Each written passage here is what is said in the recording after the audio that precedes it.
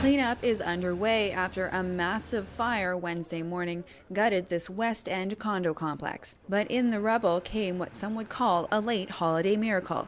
This cat was pulled out of the demolished building more than 24 hours after the fire began.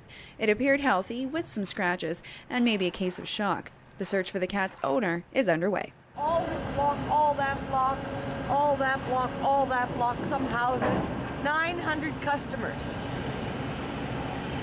My owner's mad because his fire alarms run by electricity.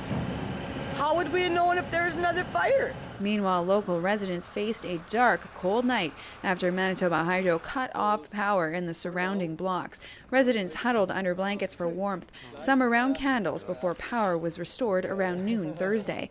A Manitoba Hydro spokesperson says the power had to be cut off Wednesday night in order to go forth with the demolition of the building.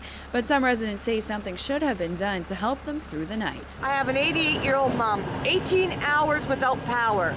The city of Winnipeg could have given us an emergency backup, right? A lot of blankets.